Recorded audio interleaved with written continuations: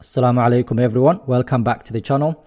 In today's video we're going to look at the S&P 500. We're going to pick 10 different stocks from the S&P 500.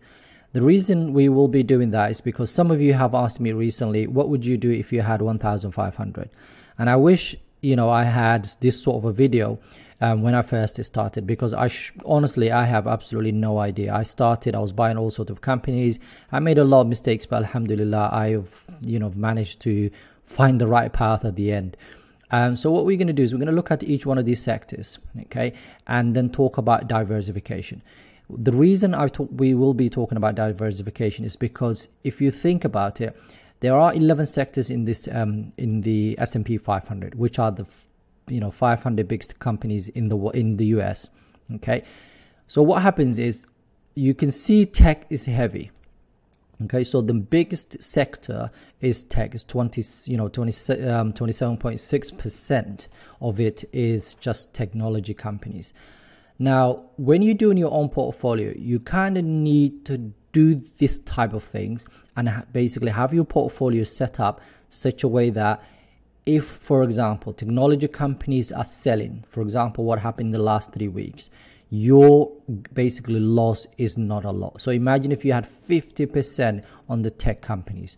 What happens to your portfolio? The moment it goes down, that 50% is just you will be losing a lot of money. Okay, obviously if you are a long-term investor, then you don't have to worry about it, and the companies that you invested are very good companies, solid companies, blue chip companies. They will be around, so you don't have to worry about it. You don't have to sell in panic or whatever. But it's really important to also sleep well at night knowing that your portfolio is well diversified. So what they normally say is, the analysts and the people that in the investment world is to have about 25%. Basically, you should have more than 25% in one sector in your portfolio. So portfolio should have 25% or less in each sector, and individual stocks should not be more than 5%. Now, I didn't know that when I first started, and I made a lot of mistakes, and I'll show you right now. Okay, if you look at my portfolio right now, technology is 35%. Because I know a lot about technology companies, that I invested a lot in that side. And then consumer staples is stuff that I know about, and every time I go to the grocery shop and buy something, that basically most likely I will be picking something that belongs to Procter & Gamble or Unilever and so on. And you can see when it comes to utilities, energies, communications, real estate and financials, there are reasons why I don't have this right now. And that's one of the things I'm going to explain to you in a bit. So your portfolio should have about 25% from each sector, okay, if possible, okay, because obviously there will be sectors where you can't actually invest because of there might not be companies that are halal or whatever. And also make sure like each company that you have within your portfolio is no more than 5%. Okay, and that's something basically that you need to work on when you start an investment. So let's have a look at what I came up with. So what I have done is I put together, okay, about 10 companies. So there are some sectors that we can invest in, and I'll explain that in a bit. But what I'm looking at is the name of the company, the price, the market cap, whether they are overvalued, undervalued, whether they buy, hold, sell, the dividend yield, the annual payout, the payout ratio, the 5-year growth, the dividend growth as well, like how many years they've been paying, how safe that dividend is, and then the free cash flow. The free cash flow is very important because that is basically the money the company generates to basically use for paying dividend, paying for their debt, paying things like, for example, research and development. So this is really important to have. With that free cash flow, basically, if the company is not generating free cash flow, there's no way they will be able to pay their dividend unless they borrow in more debt, and that's the kind of company that you need to stay away from. Okay, so now we're going to look at these companies and individual. I'm going to explain each one of these things in turn. So the first company that I would have bought if I had £1,000 or £1,500 to invest in this stock market for the first time is Broadcom. Broadcom is a semiconductor company. So they develop they design, they obviously supply semiconductors. So they create those chips that go into mobile phones and all sorts of things. Recently, there have been a little bit of bad news, but because apparently Amazon is designing their own chip, which then people are saying, oh, because of that, Broadcom actually supplies to them, and therefore they might actually not make enough profit, maybe in 2025 or and beyond after that, whatever. But I'm not worried about that. This is a company that I've actually invested in my own portfolio. Now, what you're going to see is when it's under this category here, overvalued, undervalued section, you will see 1 star to 5 star. So there's a company called Morningstar. Morningstar basically has a rating star. So what they do is 1 is overvalued and 5 is undervalued, basically. That's how it works. And then you've got 3, which is fair value. Okay. So currently, Broadcom is actually trading $475 and market cap of $168 billion. At the moment is overvalued, okay, but Morningstar are very quite harsh on terms of companies, especially with the tech companies. They are very harsh when it comes to their ratings. So I wouldn't worry too much. Even if it's 2, I would still buy this company, because when you look at Yahoo Finance, they are actually a buy at the moment. Okay, their dividend is about 3%. They will pay you about $14.40 per share. So each share that you own, that's how much you will get. They are using about 53%, 54% of their income, of their basically profit or free cash flow, or the money that's left after they paid everything else as a dividend. Okay, so they're paying about 53%, which is good. 61 or below, it's basically is nice. Okay, 5 years, can you look at this? 50%, almost 51% in the last 5 years growth average. That is ridiculous. There's no company out there that's growing their dividend this fast, and they've been doing this for the last 10 years. So currently is 67% dividend safety according to this website, which is Simply Safe Dividend. Okay, according to this company, basically at the moment it's 67%, and they have almost $11.6 billion in cash that they could, free cash, they could use to pay off that dividend or use it for research and development. Now, this company, because they're chip makers, they actually have a lot of research and development. They spend a lot of money on their research and development side of things. So that's company number 1. Company number 2 is in the healthcare sector. So we've already seen technology. This is now healthcare. One of the best companies in the healthcare section, and one of my favorite, is J&J or Johnson & Johnson. They currently trade in $162 and or $434 billion company. They are fair valued at the moment, which is really good to see. They are currently a buy, 2.5% of dividend yield, about $4 per share that you own. That's what you get paid. And they're spending about 42% of their basically free cash flow, their revenue, to actually pay the dividend. They've been growing about 6%, which is quite a bit low, but they've been doing this for the 58 years. So they are basically a dividend aristocrat. And then you've got their 99% safety. They have $20 billion of free cash flow. So if you were to invest some money into this company, you know they're not going to cut their dividend anytime soon, because if they can generate that sort of a free cash flow, then what else do you really want? Because that's the money they use to pay that dividend. They're a solid company, $438 billion company, currently undervalued. So again, the only issues with these companies is obviously when it comes to healthcare, there's a lot of problems. If someone takes the wrong medication or something happens, they get sued, and they're always in trials and all sorts of things going on. But if you ignore that side of things and actually invest in the company for the long run, then you won't have a problem with it.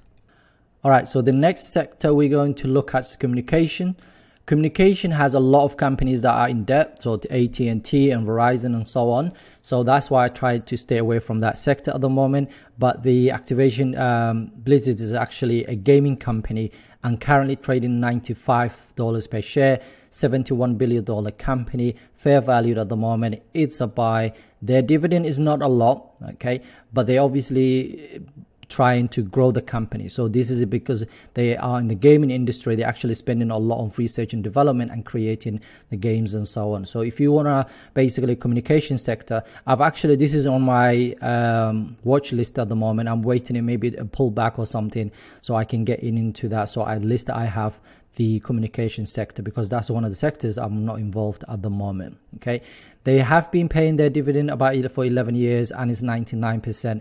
Like they're only spending about 12% or 13% of their income basically to actually pay the dividend, and they have $2.1 billion of basically free cash flow that they could potentially spend. So if you're interested in the communication sector and you want to look into it, this is really one of the really best companies. You've got EA and then you've got this company. Those two are the best out there. If you have any other companies that are in the gaming industry, let me know. But there are a couple of newer ones, but I'm not really interested in those. I'm interested more of a blue chip companies that are paying dividends. So that's all right. Let's have a look at the next one. Is Home Depot. I'm sure I've done videos about this company before, so check out my YouTube channel to actually see a bit more. But when it comes to Home Depot, they are $307. This company was down for a very long time. It was only last basically week or so they've actually gone up. It's $328 billion company. By the way, this company actually they sell a lot of home stuff. So for example, if you're a builder, you build in a new house, or you're renovating your house, whatever, this is the place to go. This is the place to go and buy those stuff that you need. At the moment is overvalued, but it's still a buy. Their dividends about 2%. They pay you about 6%. Over 6% basically, $6, sorry, for every share that you own in this company. Payout is about 12.85%, and their 5-year growth is about 20%, which is quite nice. They have been doing this over the last 12 years, and 87% of dividend safety, which is really good. And they have $16 billion of free cash flow to cover their dividend to invest in the company. So when I was doing the research and I wanted to find out basically if there are companies out there in the financials that are Sharia compliant, it was tough to find any. And Accenture was always one of the companies that came to my mind every time I think about the financials and Sharia compliance. I'm not sure why, but because maybe they work with a lot of banks and a lot of financial services, but they actually are an IT company, they're a technology company. So I thought, you know what, let me just include it, because I thought, why not? Because they are a really good company, but they're a little bit overvalued at the moment. It is a buy. Their dividend is not that big, okay? But it's one of those companies that are still growing, okay? They've been around for a very long time. I remember when I was at uni, I actually applied to this company to see if I can get in for work experience, but at the time it was where the company was located was quite far, and then I had to withdraw my application at the end because I was worried how on earth am I going to get there. But it's one of those really, really good companies. If you want to look into, they do pay small dividend. They have about $8 billion in the bank. They're not in the financials, let me make that clear. Okay, they're in the technology sector, but I always thought this company as a financial company because of what they do and what they deal with. Okay, all right, the next sector is energy. Now, I'm not sure if anyone is actually interested in the energy these days. I'm not investing in it. I actually don't know much about it. I don't want to, because at the moment there's a lot of bad rev out going on, and I'm not sure really if it's going to be around for a long time.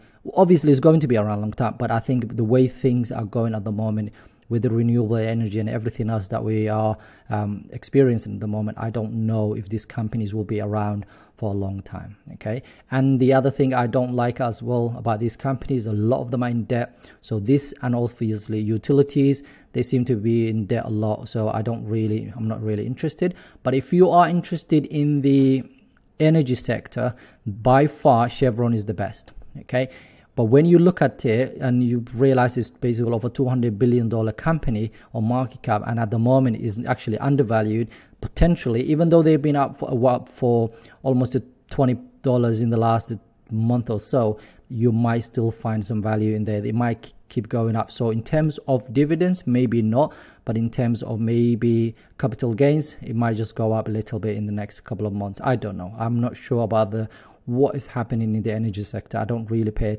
too much attention to it.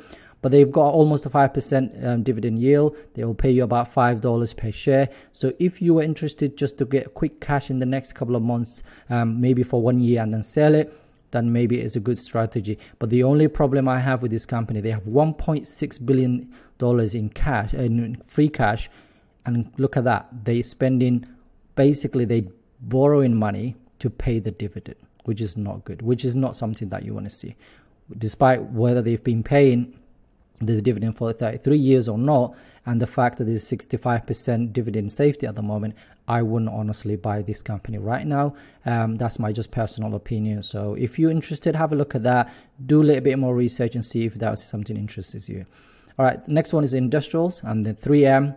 3M is a great company. It's been around for a long time, and honestly, if you go anywhere, like any of those shops, you will find some products that basically 3M sells. They are involved in quite a lot of things. So they develop and manufacture and market various products worldwide, like anything to do with safety, transportation, electricity, healthcare, consumer. They've got so much going on. So if you're interested, 3M, I own about, I think, 11 shares of this company. So I'm really happy with where they are at the moment. They've got about $6 billion of free cash at the moment that they can pay the dividend. Their dividend is quite good. It's almost, $6. They grow it every single year. They've been growing this for 62 years. Okay, so if you're starting and you're thinking that, you need a company that's stable, it's not fluctuating, it's not like 1 minute is, I don't know, $100 and the next minute is $200. This is a company that you could potentially buy and hold for a very long time. They're very reliable and they pay very good dividends, so why not? All right, so the next one is Air Product. This is one of the new companies that I've included in my portfolio. It's just, I think I've included this about a couple of weeks ago. Is already up. I'll tell you one thing about this company. They are involved in a lot of things, so I'm still trying to find out basically a bit more, but it provides for example, gases. So one thing I will say to you is the company produces obviously gas and electricity used for industrial purposes, including ship and construction and metal productions. Now that means nothing to me. I'm still doing a lot more research about this company. I already bought 2 shares because they were down a lot lately. So I actually bought a couple of more shares of this company. Now, be worried. Like, look at this. Okay, they only have $755 million in the bank at the moment as a free cash flow. Now, whether they will be able to cover their dividend or not, I'm not too sure. So I'm still doing a bit more research about this company because there's something that doesn't make any sense. They were really good, then there's something happened, and then they kind of gone back up again. So I'm doing a little bit more research. So inshallah, maybe one of those videos, I might do another video to share this with you, and we'll talk about that. But at the moment, they are a good company. So if you wanna, if you're interested in the material side of things and you know how this company works, you are working in that sort of industry and you understand how the company works and what they deliver, what they do. Like a lot of these companies, I can tell you what they do, but this one is a little bit tricky. So inshallah, I'll get around to it and I'll let you know a bit more. So then the next one, I think this is the final one. Okay, we've got 2 more. Okay, is Prologis. This company is basically the landlord, the landlord of Amazon. Basically every single warehouse Amazon basically uses, they own it. Okay, so they're in the real estate. Currently they have got about $3 billion and they are a little bit expensive, so maybe you have to wait for pull back a little bit maybe. Okay, so look into it if you're interested in the real estate and you feel like, okay, maybe I need to diversify my portfolio. This is by far one of the best companies in the real estate because there's so many rubbish companies in there and a lot of them deal with debt and interest and all sorts of crazy stuff. So you might want to stay away from them. All right, the final company in this list is the Procter & Gamble. I own this company. I think I've got about 11 shares. They are obviously the head and shoulders company, the company that sells every single product that is in the supermarkets. Whenever you go and want to buy some, grooming stuff, when you're buying anything to do with shampoo or whatever, they provide it. They currently trading $134 per share, $333 billion company. They have great dividend, fair valued at the moment, and their payout ratio for their dividends is about $55 billion. And when you look at the safety and you look at how much money they've got in the bank in order to cover the dividend, is absolutely amazing. Okay, and the final thing is utilities. I could not find one single company in the utility section that is actually Sharia compliant. So a couple of things from me. Okay, when you see this, please do not just go away and just buy these companies. Do your research. Look at the PE ratios, look at revenue growth, look at current assets and current liabilities. Then start looking at basically the price. See if there's basically trading higher than whatever. Look at whether it's a buy. Look at the dividend payout, the payout ratio. Look at how much dividend they will pay. Look at the safety. When you've done all of that, then you can start investing in these companies. So please don't take this as advice to say, okay, I've shared this information, so you're not going to go away and straight away, buying these companies. So please be careful. Okay. The final thing I also want to say is, I created this channel so I share my journey. Some of the companies that are in here, majority of them, apart from this company here, these two here, and this one here, I own in my own portfolio. Okay. One thing I need from everybody is to write on the comment what companies you own in your portfolio. The reason I'm asking you to do that is not all of them, just a couple of the best companies. If you have some of the companies that I've shared here, please include it in the comment section. That will help someone else. Like, there are companies that I didn't know existed, and when I did a little bit of research, I found out let me go to this sector. By the way, one of the best things you can do is go to each sector and look at the top 3 companies in each sector. So if you want a technology, go to that section. This is the Vanguard ETF. Have a look at the top 3, and then if you're happy with some of the companies in there, look into it, whether they're Sharia compliant or not. Okay, so when you're doing those kind of things and basically you're sharing some of your ideas, hopefully it will inspire somebody else. Hopefully it will basically help someone else find out a new company that they didn't know existed. They can do the research. If they like it, then they will invest it, and that obviously will help all of us. Okay, I might learn a couple of things. In fact, I've learned so much, to be honest, from you guys, just to basically sharing your comments and so on. Alhamdulillah, the other day one of the brothers actually mentioned I use Trading 212 as my account. Okay, and one of the things I was doing, I was using the invest section, and one of the brothers commented and said, "Please, Muhammad, please be careful. Go and look at the one of the brothers from Islamic finance gurus. He did basically an article where he was basically comparing different what they call different brokerage. Okay." And he actually spoke about the fact that the invest section of Trading 212 does use, basically they lend out your own stocks. The companies that you bought, they lend them out, therefore is not Sharia compliant. So I'm so grateful to that brother, because I did the research and I found out that actually exists. So we can all learn from each other. So I appreciate your help, and obviously I wanted you to help others as well. So please comment down below and just tell us what companies you own. Inshallah, we'll do research. If we've never, if you want me to research a couple of companies as well, let me know. I was planning to basically make this video about, I don't know, 10 minutes. Is now 23 minutes. Maybe I'll talk too much, but thank you very much. Please, if you are new to the channel, subscribe, share with your family and friends. I've got another video coming out tomorrow as well, so keep an eye on that, because that will be based on I'm going to share my entire portfolio tomorrow and explain to you my plans for basically April, inshallah. Assalamu alaikum. Take care.